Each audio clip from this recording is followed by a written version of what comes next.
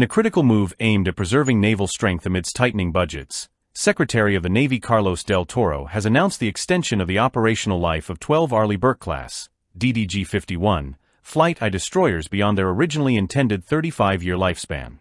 This decision, detailed by the U.S. Department of Defense on October 31, 2024, reflects a strategic effort to maintain a robust combat-ready fleet while navigating financial limitations. The Navy's comprehensive ship-by-ship assessment confirmed that these destroyers possess the hull integrity, combat capability, and technical resilience required to continue active service. This extension will add a collective 48 years to the Navy's surface fleet, spanning from 2028 to 2035, and aligns with the proposed fiscal year 2026 budget.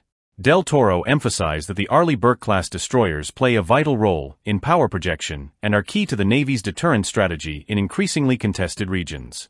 These destroyers have proven their resilience in varied operational theaters, highlighting their value as the Navy confronts budgetary pressures while upholding its commitments in critical areas of interest. Admiral Lisa Franchetti reinforced the significance of this decision, underscoring its alignment with the Navy's broader strategy to sustain fleet strength and meet the dual demands of peacetime and combat scenarios.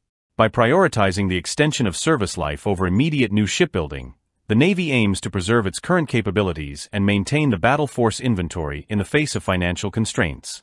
However, this extension strategy is not without trade-offs. While it offers a temporary solution to fleet size and readiness, it may compromise the Navy's long-term modernization goals. As the Navy diverts funds from new shipbuilding to sustain existing assets, concerns have emerged about the ability to keep pace with evolving technological standards.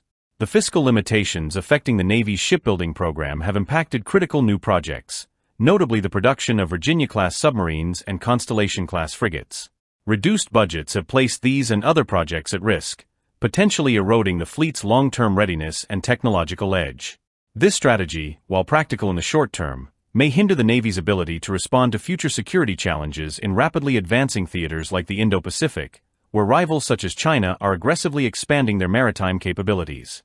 The Navy's fiscal approach also affects its modernization efforts, with reduced funding in crucial areas like science and technology research, cut by 30% this year, creating potential setbacks in fields like cybersecurity, information warfare, and advanced shipbuilding technologies.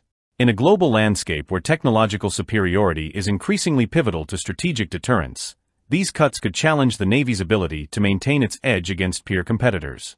Experts warn that by extending the service life of older vessels, the Navy may face limitations in adopting next-generation capabilities essential for a future conflict environment.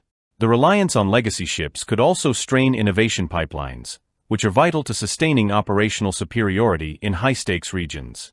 If prolonged, this approach may leave the Navy at a disadvantage against adversaries such as China and Russia, who are accelerating their defense advancements.